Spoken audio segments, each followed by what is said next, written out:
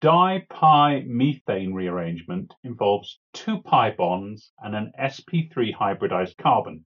That's the methane in the name. It's a slight misnomer. The sp3 hybridized carbon lies in between the two pi bonds.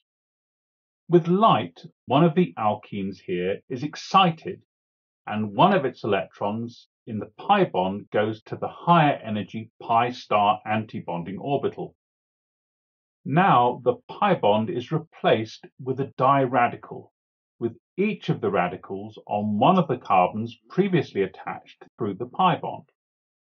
The other alkene pi bond is homogeneously broken, with one of the electrons interacting with one of the radicals to generate a cyclopropane, whilst the other electron gives a radical on the other carbon.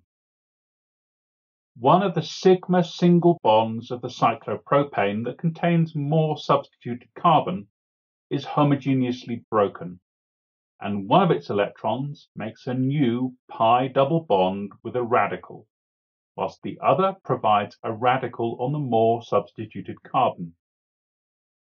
Finally, the remaining two radicals come together to form a new sigma single bond to give another cyclopropane.